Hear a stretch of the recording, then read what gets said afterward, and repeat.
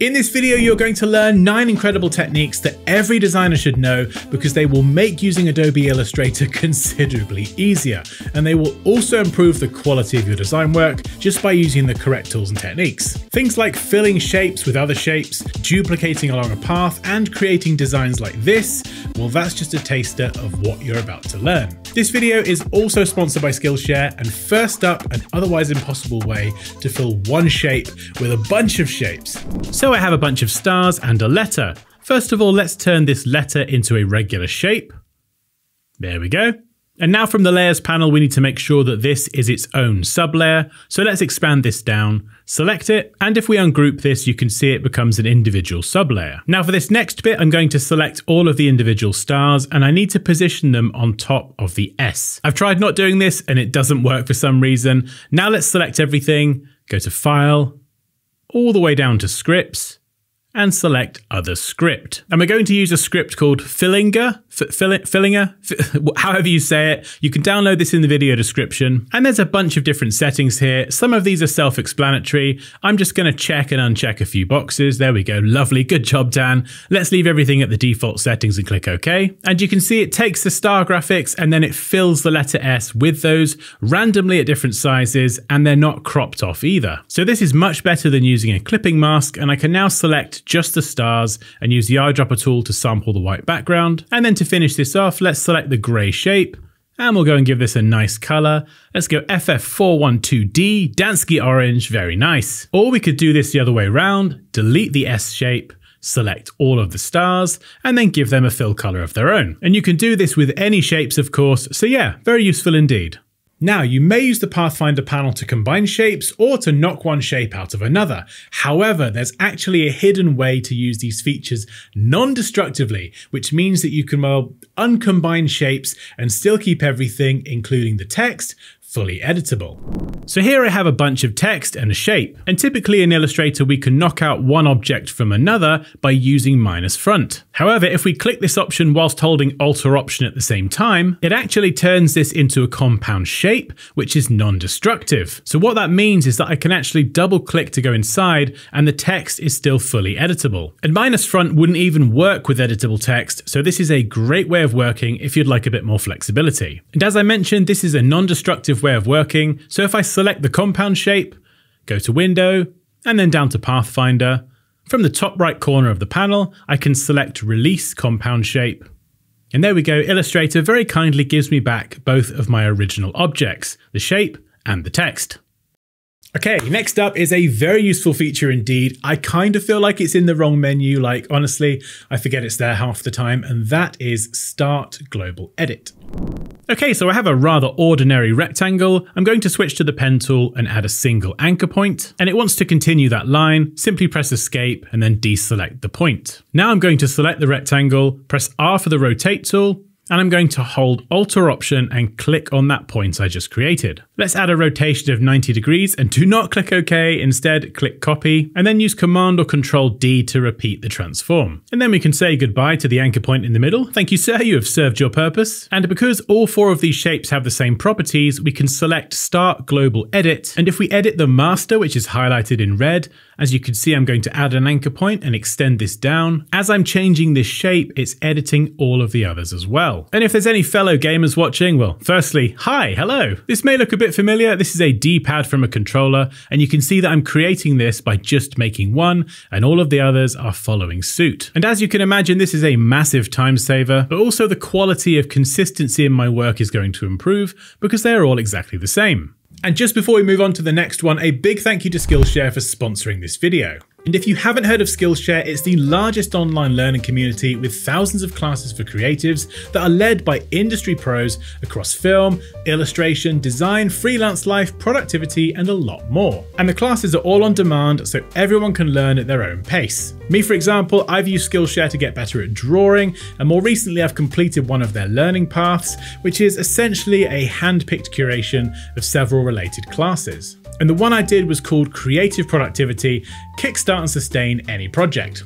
And there were 6 classes in total, and the one by Thomas Frank on building habits that last, that was especially helpful. And this class is just packed full of very actionable advice that has really helped me to build better habits and get more done in less time. So if you'd like to start learning today, the first 500 people to use my link in the description, will get a 1-month free trial of Skillshare. Now this next one involves intertwining two spirals and giving them both their own colors. So if you ever need to integrate spirals into your work, well, I think you're going to like this one. So let's go and click and hold on the line tool, and hiding under here we have the spiral tool. And we can click and drag anywhere to create a spiral, and remember you can use the up and down arrow keys to adjust the number of segments. And let's go and size this up, there we go. Now from the stroke panel, if we go down to the profile, we can change this to number 4. It's just off screen, but it's this one here that tapers off to a point. So let's select that and thicken up the stroke weight.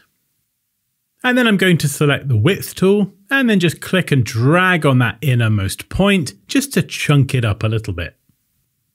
Now let's go back to the stroke panel and select round as the cap type, and this will round off either end of the spiral. So there we go, that's a good start. Now I'm going to go and select the ellipse tool. And I can click and drag holding shift to create a perfect circle. Now because the spiral is a slightly awkward shape, it can be tricky to center it in the middle, and you may have to do this by eye. But first of all, let's select that circle and let's chunk up that stroke weight as well. There we go, much better. And then if I center the circle in the middle of the artboard, and then I can just adjust the size and position of the spiral so it looks central. There we go, I think that looks okay. Let's select everything and then go to Object, Expand Appearance. And it didn't expand everything there, so just go and expand again if in doubt. And doing this has converted the strokes into fills, and I can now select the Shape Builder tool and click once on the white, and this will make it its own shape. Now conversely, we can hold down Alt or Option and click and drag through that border to remove it. And yes, they're both black, but if this has worked correctly, I should be able to separate these. There we go. Whew, okay, right, that worked, which is great. Let's go and pick a couple of colors. We'll go with a yellow, and then maybe for the other one, blue.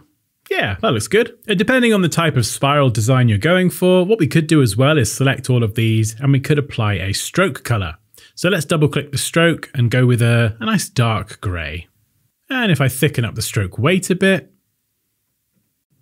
so if you do get this and you get any weird bits sticking out, just go to the stroke panel, round off the cap and the corner, and this can sometimes fix those issues. And there we go, two colored spirals happily spiraling into each other. This next technique is one that I use all day, every day. And honestly, this trick will not only give you better looking shapes, but it will make your designs look much more professional as a result. Right, so let's select the pen tool and then just start trying to draw a light bulb. So go up here, around there, click, and then join that flat. And obviously that looks rubbish. Please don't judge me, it's been a long day. So obviously we're going to get rid of that, and instead we're going to start with this. Yes, this will become the new and improved light bulb. So first of all, let's select those top two shapes, and I'm going to unite these together, combining them into a single shape. And this is the secret sauce. First, let's switch to the direct selection tool, and then click on these two control points here. Remember to hold down Shift as well so they both become selected, and then click and drag outwards. And you can see even if we have sharp corners, we can round those off. And I'm going to do the same thing on the bottom. And honestly, this technique is so underrated, and it's amazing how much you can actually create just by combining and rounding basic shapes. Now, if you've ever wanted to duplicate a shape around the path, perhaps with a specific number of copies and a consistent width between them, this next one will show you how to do just that. So for this one, I have a circle, and I'd like to repeat this orange rectangle around that circle. So let's select it and press R for the rotate tool, and then find the center of the circle, hold down Alt or Option and click, and then type in 360 divided by the number of copies. So I'm going to go with 30 and then select copy. And you can see, well, that's just one. However, if we press Command or Control D, we can repeat that transform all the way around the circle. And as you can see, they are all perfectly spaced apart. And we're now done with that original circle. However, now that we've created it, what do we do if we want to change all of these shapes at once? Well, all we have to do is select one and then use Start Global Edit. And we can now, for example, use the Scale tool. And if I change the properties of that one shape, all of the other instances will be updated as well. Okay, so if you've ever wondered how to warp some text to fit a particular shape, well, good news, it's super simple, and this is how you do it. Right, so here you can see I have the most unoriginal quote ever, and the font is Blenny Black if you're interested. Now, to make this actually look good, let's start by selecting the circle and then grabbing the knife tool. And if we now click and drag through the circle, this will cut this circle into two shapes. I mean, it's called the knife tool, and yes, it does exactly what you'd expect. So let's make a couple more cuts and divide this circle into 4 segments. Now, for this to work, I need to first select all of the text, and then go up to Object, down to Arrange, and select Send to Back. Now, one by one, I need to select a segment and the text, go to Object, down to Envelope Distort, and select Make with Top Object. And this will fit the text to the shape, which is on top. And there you go. Now, Make with Top Object does have a keyboard shortcut, so let's use that to just repeat that a few more times. There we go, so that looks pretty good. I think they're just a bit too close, so let's space them apart a little bit. There we go, much better. Now these are envelope distort objects, and I can go to Object and Expand, leave everything checked and click OK, and these will now become regular shapes with a fill color that I can of course change. Ha, Dansky orange, we meet again. Right, this next one is kind of a 2-in-1. First, we'll look at how to make anything, including text, isometric, and keep it editable, and then we'll use Illustrator's blend features to create an isometric design. So I have some text here, and the text is editable. First of all, let's go up to Effect, and down to 3D and Materials, and we're actually going to select 3D Classic, Extrude, and Bevel. Now, from the drop down at the top, we do have some isometric presets, so I'm going to select Isometric Top.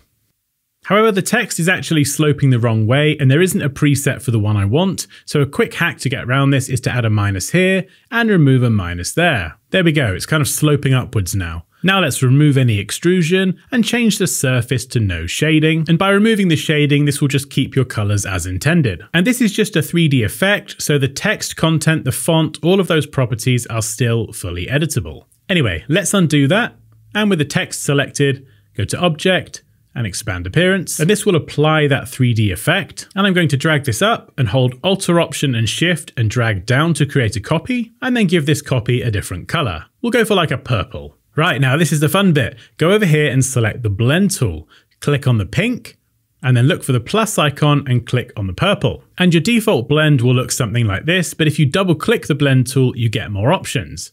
Now we can change the spacing to specified steps, and if we increase this value, you can see that we get a much smoother blend between the two objects. Now 390 is probably overkill, but at least it's super smooth. However, something does look off. So if we double click to go inside the blend group, select the bottom purple text and use the keyboard shortcut to send that to the back, it now sits underneath. And if we select the text on top and copy this, we can then double click to come outside of the group, paste it in place, and then we can go and give this a slightly lighter pink, or a lighter color of whichever color you're using, or a different color entirely. And because the blend is between these two objects, we can go back inside the blend group, move one around, and the blend will move with it. And honestly, this tool can create some pretty amazing effects. And last but not least, this is how to not only create a blend between two objects, but how to make that blend group fit the shape of a particular path.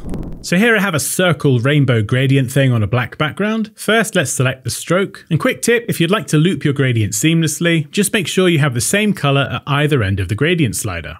Now I'm just going to shift this to the left and paste another copy of this in the middle, and then use the direct selection tool to remove that bottom anchor point, and let's just change that color to something different. Now again, let's hold Alt Option, Shift and drag to create a duplicate. And if I select both rainbow circles and use the keyboard shortcut to make a blend, I can then go and double click the tool, and we can increase the blend value.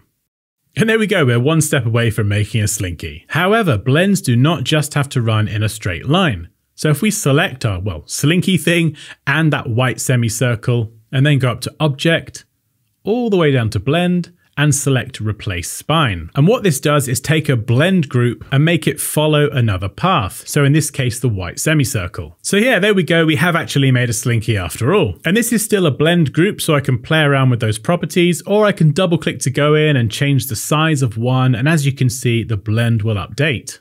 And if you enjoyed this video, well, I've got great news. There's actually another one with loads more tricks, tips, and techniques that you can watch right now. Thanks again to Skillshare for sponsoring this video, and to you for watching. Take care, and I'll see you next time.